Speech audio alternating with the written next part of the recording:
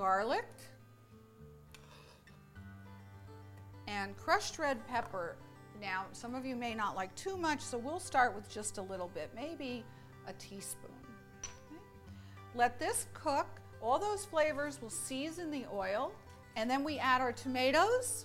Let that cook down a few minutes, and we will add the green beans, and then we cook the whole dish all together for about 10 minutes or so. Serve it over a nice long pasta. Today I'm using linguine. Now that the onion is cooked down, gotten a little bit brown, it'll give our sauce a nice flavor. What we're going to do is take our tomatoes. These are San Marzano tomatoes. You can use any good quality canned tomato. And I'm going to just crush them a little with my hands. Make sure you crush them in the liquid so they don't squirt all over the house. Okay, so now that that's done, I can put this into my pan. I've turned the heat down to low so that I don't get a lot of splattering when I pour this into the very, very hot pan, because there is some oil in there, so the oil and the liquid from the tomatoes might create a lot of splatter. Okay, so let's pour those into the pan. Mix this well, and then we'll add our long beans. Cook it about 10 minutes. While this sauce is cooking for that 10 minutes, what we can do is cook our pasta. Okay. Bring this back up to a high heat. Add the beans.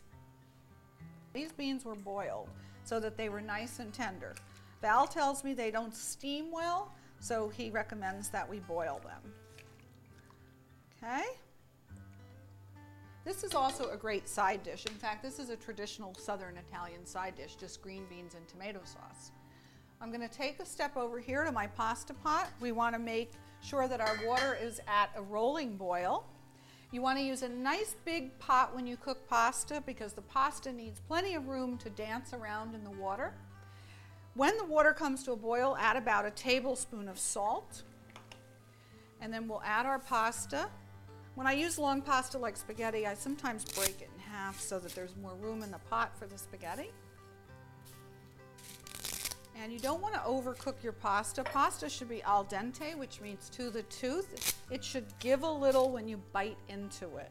So this will take about 5 or 6 minutes. I'm also going to make sure that before I drain that, I save a little bit of the pasta cooking water. Okay.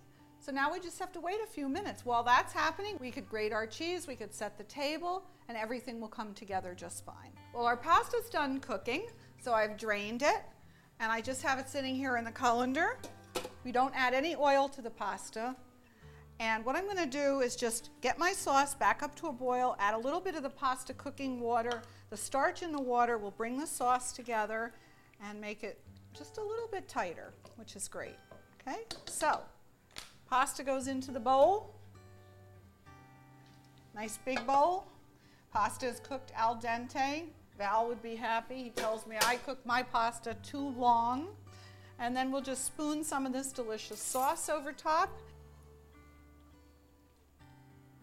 And it looks and smells really good. I love to also add a little extra crushed red pepper to this at the end, but that's really a personal choice. We have our long bean sauce, long bean and tomato sauce with crushed red pepper. There we go. Okay, let's grate some cheese right over the top. Pecorino Romano complements this very well. Again, we like to grate the cheese fresh just before we use it. We get maximum flavor that way. Okay, and top it with that. Okay, and there we go. Long bean pasta, Val's long bean pasta. We have a couple of other things left to do, which is to finish up our eggplant parmesan.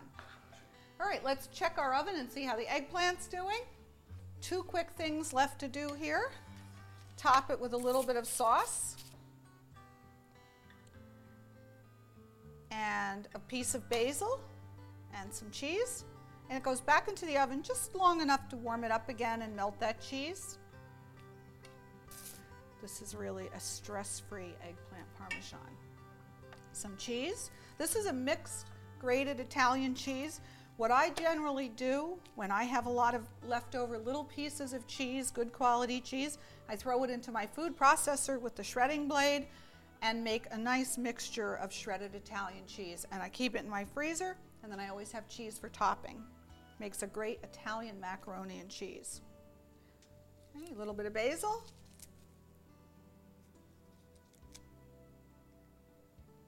Tomatoes and basil are such a great complement. You almost can't have one without the other. If the basil leaves are really big, you can tear them. These are kind of medium, so they don't need to be torn up too much. Okay, one more, back into the oven. And we have one thing left to do, which is to finish our fruit tart. So let's get these in the oven. Our tart is nice and golden brown. I want that bottom to fall off, so I'll just put it on something nice and tall. Let that continue to cool while I get my peaches ready. So we're going to cut one of the peaches, do the freestone, just twist it off, and cut it into nice thin slices. And I like the peaches without the skin. You can leave the skin on if you want. I happen to prefer, there's something I don't like about fuzzy peach skin. Nectarines would work. This tart works great with berries as well.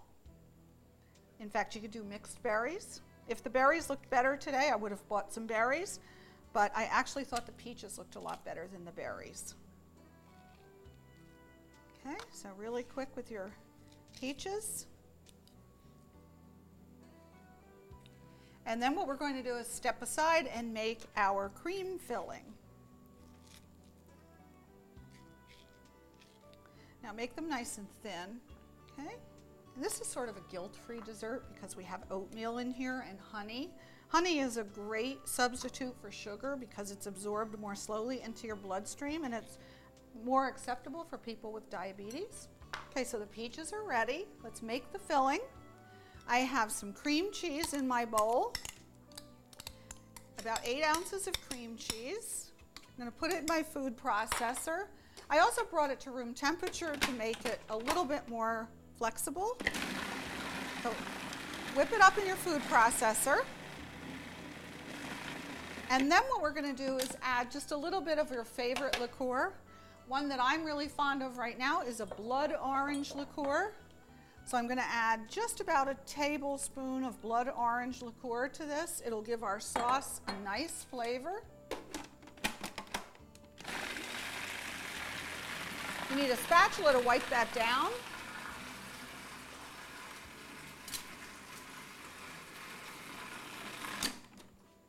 Scrape down the sides of the bowl, make sure it's all getting mixed in very well. Okay.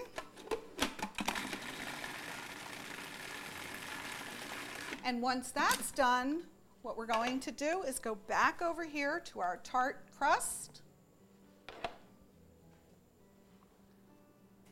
And we'll spread this on the tart crust. Top it with the peaches, and dessert will be ready.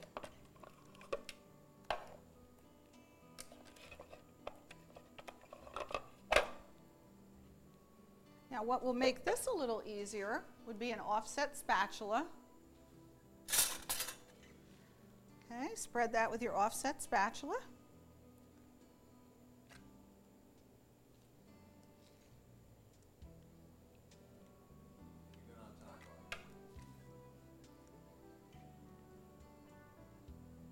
Alrighty, this doesn't have to be perfect. I like things a little bit rustic. They look a lot more homemade that way. Okay? Top it with the peaches. Don't worry about being really fussy with the peaches. Just mound them on there, spread them around. You could do a perfect little pinwheel design, but then you'd only have one layer of peaches. This way we have a lot more peaches. Okay, so dessert is ready. Let's go check that eggplant parmesan. Okay, eggplant parm looks perfect. This took about 3 or 4 minutes to get this nice golden brown on the cheese. These can be picked up easily with a spatula, and you have an individual serving. Right now I feel like there's a trend towards individual servings, which are really nice, and sometimes they're more time consuming, but in this case, this individual serving took no time at all. So today we made our peaches and cream tart with our blood orange liqueur cream and oatmeal and almond crust, our oven fried eggplant parmesan, and we had our long bean pasta. I'm Barbara Selig Brown. I hope you'll enjoy making these dishes at home. Please visit my website, stressfreecooking.com, and I hope you'll join me again soon.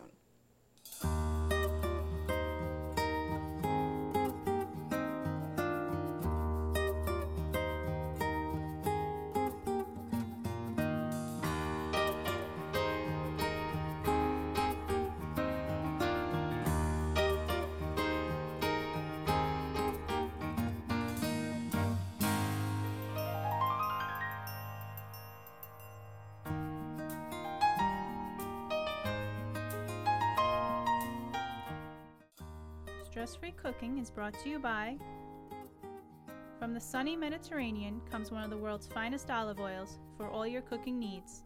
Pompeian extra virgin olive oil, classic Mediterranean, and extra light tasting. Pompeian makes everything better. From our table to yours, O-Pee-Chee Wines, fine wines and spirits from around the world since 1913.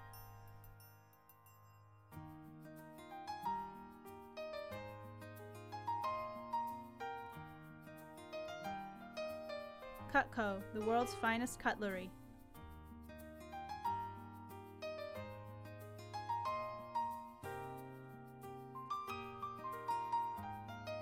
Melissa's, the freshest ideas in produce.